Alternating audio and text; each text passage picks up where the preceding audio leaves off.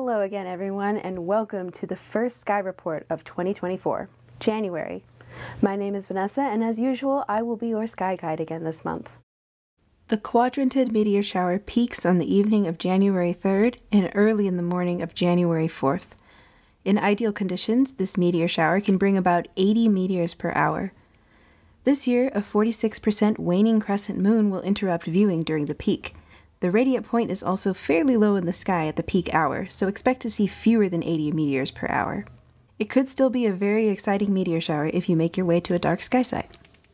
Before sunrise on January 8th, the Moon, Mercury, and Venus will all be close together and visible in the southeastern sky, leading the Sun. The Moon will also be very close to the bright star Antares, the heart of the constellation Scorpius the Scorpion. Wake up before sunrise to catch this sight. On the same morning, the planet Mercury reaches its highest altitude for this hour. It will be just over 7 degrees above the horizon at 6 a.m. and rise to about 12 degrees above by 6:30 a.m. After that time, it may start to get more difficult to see due to the sunrise.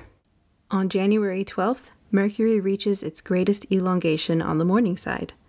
This means that Mercury will turn around and begin its journey back in towards the Sun after this day. This also means that, from our perspective here on Earth, Mercury is at its farthest point from the Sun. Here you can also see where Venus is in the sky. Venus is also beginning to make its way back in towards the Sun from our perspective here on Earth. It now rises later than it did in previous months, at about 4:30 a.m. on January 12th.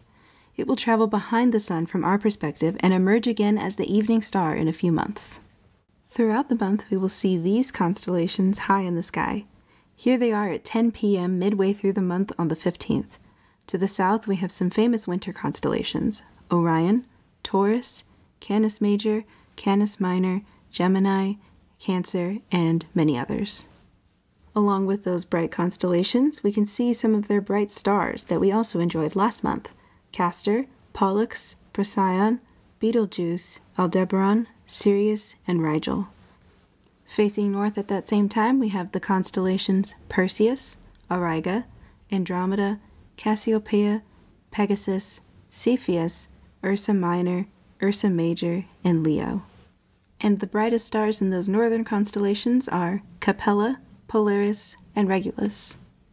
Jupiter now sets earlier in the evening in the western sky. On the 15th, it sets a little bit after 1 a.m. and will continue to set earlier throughout the month. Saturn also sets even earlier, setting at about 8 p.m. on the 15th, and seen here hanging low in the sky at 7 p.m. On the 18th, the Moon and Jupiter will be less than 5 degrees apart from each other. This is not close enough to be seen together in a telescope, but it's a great sight for naked eye observations. And here is your first lunar calendar of the new year. Last quarter is on January 3rd. New moon is on January 11th. First quarter is on January 17th. And the full moon is on January 25th. That's all we have for January, so I'll see you again next month. Bye!